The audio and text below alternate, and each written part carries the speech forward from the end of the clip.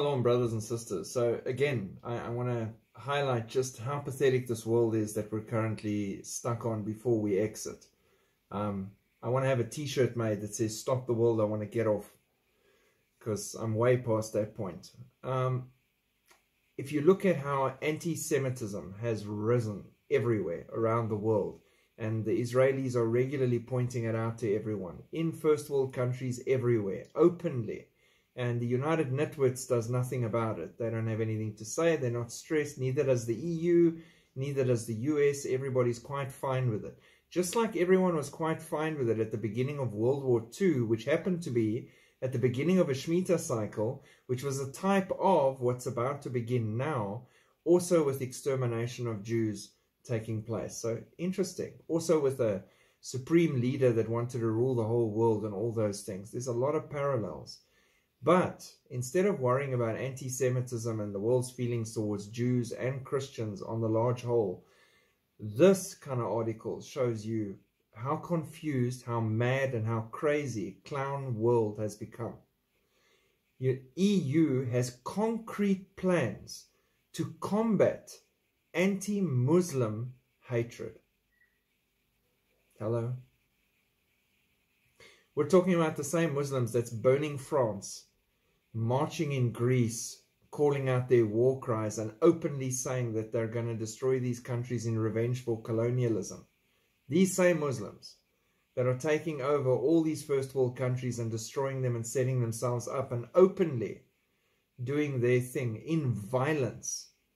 No, there should be no Muslim hatred. That's what the EU is focused on. Not focused on protecting their people, sorting out the immigration crisis and starting to realize they've got a bigger problem on their hands. No, combating anti-Muslim hatred. The European Union has concrete plans to combat Islamophobia. Marion Lalisse, the new EU coordinator on combating anti-Muslim hatred, said on Thursday.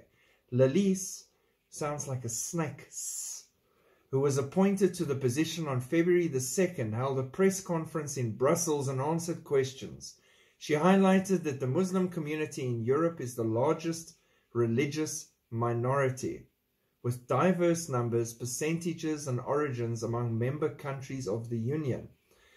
However, the key point is that the Muslim community in the EU is an integral part of our society. How else would you have open fires in the middle of streets and buildings when you need to have a braai or a Barbie, or a grill? We proposed the preparation of a document by mapping the phenomenon of hatred against Muslims. Never mind mapping the hatred the Muslims have for everybody else, everybody who doesn't believe in the Quran or their prophet.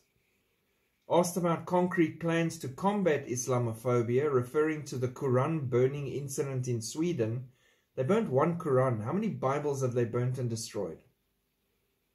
She said, firstly, we will mainstream policies to combat anti-Muslim hatred in various sectors, such as education, there you go, security, migration, let's up the migration, we still have some buildings left, and unemployment areas.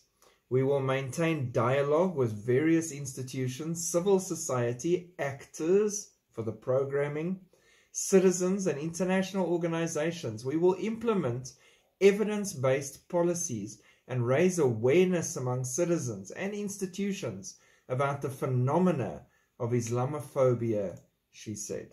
So, people, what they're saying is, if they're coming to your neighborhood in Europe and they're burning down the buildings and torching the police cars and attacking people, why don't you pour some cool drinks, run out there and help them out? I mean, they must be tired. Ask them if they need some more matches. Maybe, give them your Bibles. This is the world you're living in at the moment. And yes, I might sound extreme, but it is ridiculous what's going on at the moment. And I can't keep quiet anymore. This is crazy. Crazy. People have lost their minds. And that is why the United Nitwits and the European Union and all these governing bodies are crazy. Not to be trusted with anything. I wouldn't trust them to make me coffee. I wouldn't trust them to pour me a glass of water. because they would mess that up too. Fortunately, I trust in the promises of Jesus Christ, Yeshua HaMashiach, who's coming back to fetch us very shortly. Hold on. Shalom.